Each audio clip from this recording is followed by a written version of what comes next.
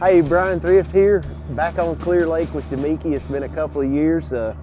Looks a little different. The water is way higher than what I've ever seen here. I think every time I've been, it's been super low, and now we've got, looks like 6 or 7 feet of water on the outside of the reeds, and looking forward to it. You know, we got a beautiful day here in California, and hopefully we're gonna go catch some big fish.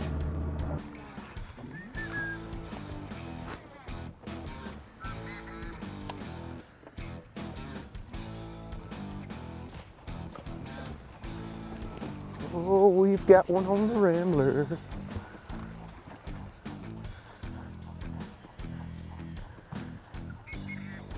Schooling fish action this morning with the Rambler. First Clearlake bass of the trip. Little guy, but fun nonetheless. Pulled up on a little rocky point, some tools, and fish are actually schooling on it. Damiki Rambler 120. Just walking it slow across the point. Get this guy back in the water and see if we can catch some more right quick. Oh, good job.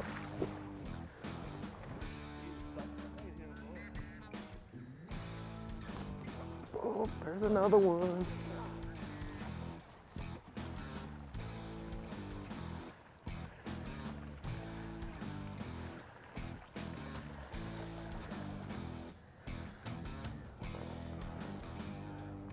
Can't beat back-to-back casts.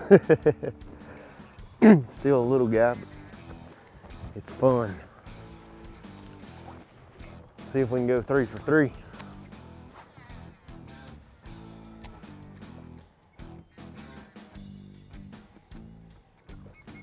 Oh, he punked me down. I got excited. Back-to-back bites, and I jerk it away from him. He thrashed it.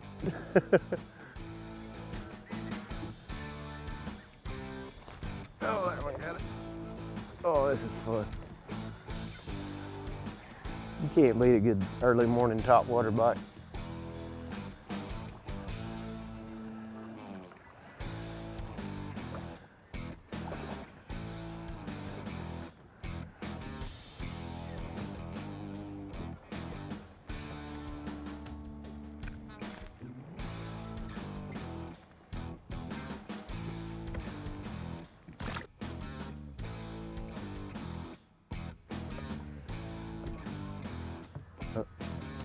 There you go. You see how he just slurped it on it? They're not really, I don't think they're really wanting to feed right now. That fish just grabbed it like a bluegill eating a bug off the top of the water.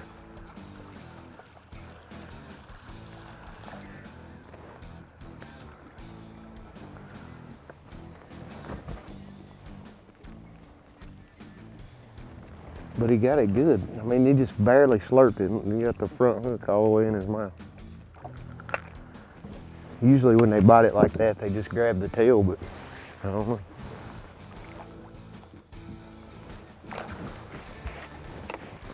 Well, they seem to have quit responding to the Rambler.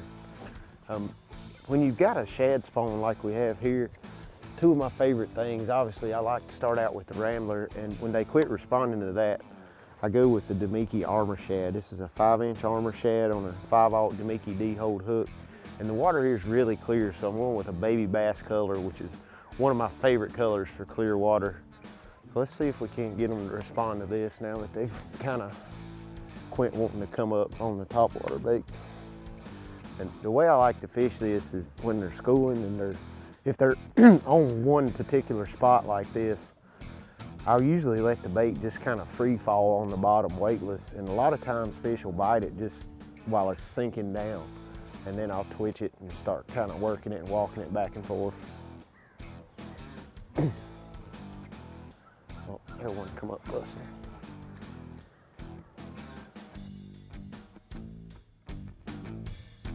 There you go. Oh yeah. Just as I suspected.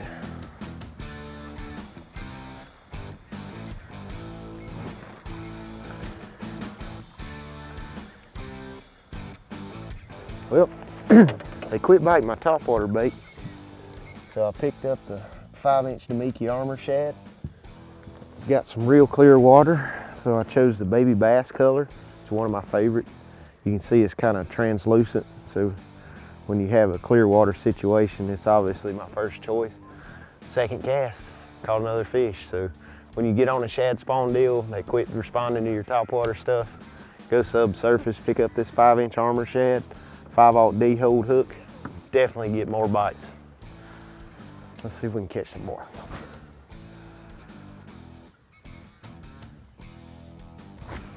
There we go.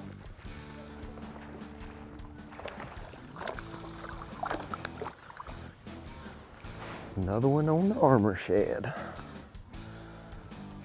That was a neat little deal, kind of a technique a lot of guys overlook when you're throwing a Armor Shad style bait, is when fish are schooling, you'll see minnows get up on top of the water and just kind of make a V. They'll just be going in a straight line across the top of the water, and a lot of times the best way to catch fish when they're doing that is I'll take the Armor Shad and just kind of wind it up. You can see how it's making just a little V like that on top of the water. And it just kind of glides right under the surface, making that wake, and looks just like the shad these fish are chasing.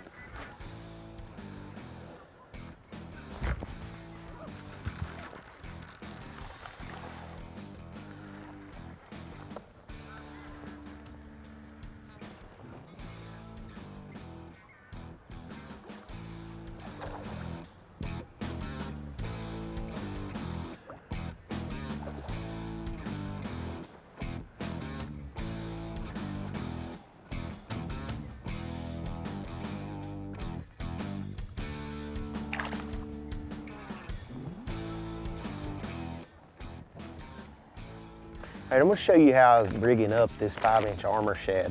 This is the 5-inch Damiki Armor Shad, baby bass color.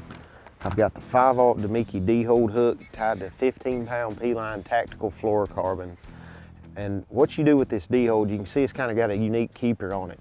You just Texas rig the keeper through the head of the bait, just like you would a regular hook, but it's actually a keeper.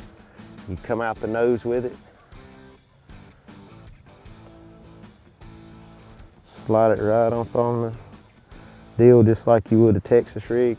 And what holds this bait so good, you can see this keeper, after you get it Texas rigged up there, you stick it right through the plastic like that. You can see the top of the wire coming out right there, and that holds that bait up on that hook good, keeps it straight. To me, I like it better than a screw lock on other hooks, just because you can get the bait so straight.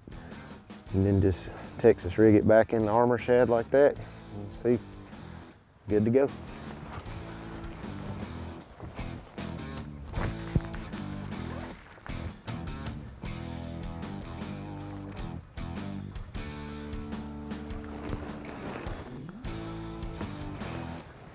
Oh, another little guy on the Armor Shad. They're schooling. Gotta get back out there.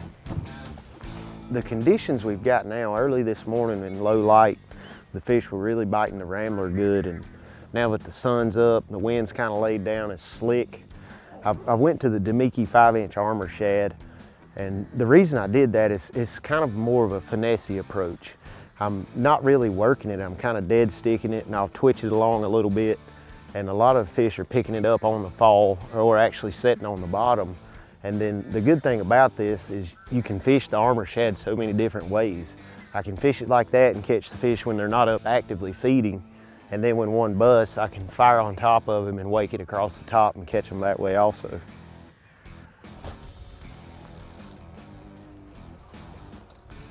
Score again on the Armor Shad.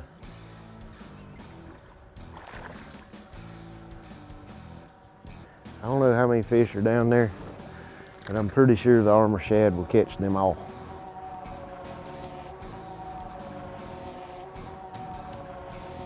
I caught some pretty quick on the Rambler when we first got here this morning, and they quit responding to it at all. You know, went 10, 15 minutes without a bite. So I got to thinking, you know, that the Armor Shad's usually my follow-up bait when I'm on schooling fish like this. So I pick it up and I've literally been catching one every cast for the last 30 minutes on this 5-inch Armor Shad. So it's an awesome bait when you've got fish you know that are there and they quit responding to more kind of faster approaches, topwaters and stuff like that. Pick up that 5-inch baby bass Armor Shad and put some more fish in the boat.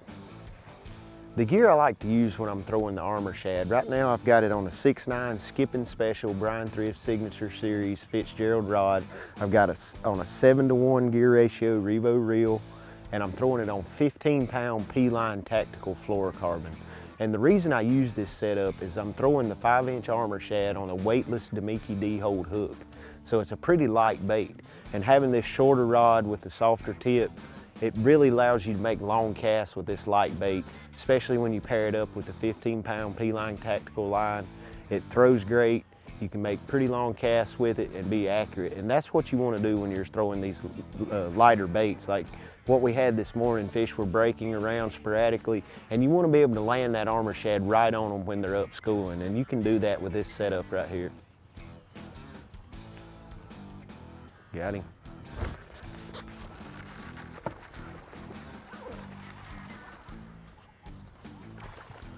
They're just laying down there kind of inactive right now. They were up schooling and now they're sitting kind of closer to the bottom, and I'm able to throw this Armor Shad in there and just really fish it slow, dead stick it, and drag it along the bottom and still get them to bite.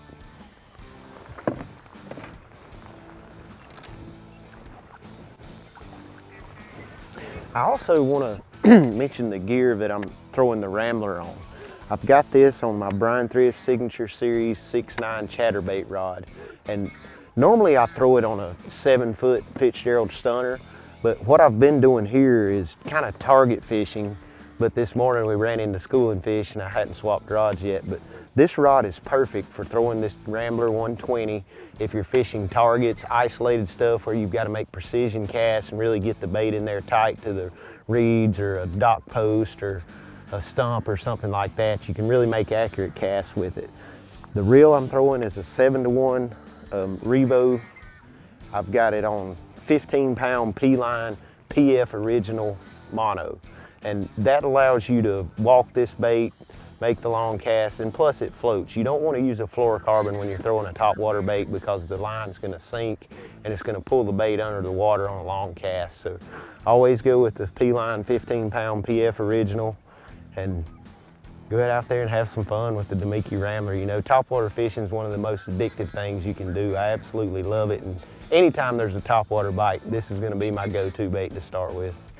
Thanks for checking out this week's vlog. Remember to like, share, and tag a friend for a chance to win the gear giveaway presented by Damiki, Stormar, and Fitzgerald Rods.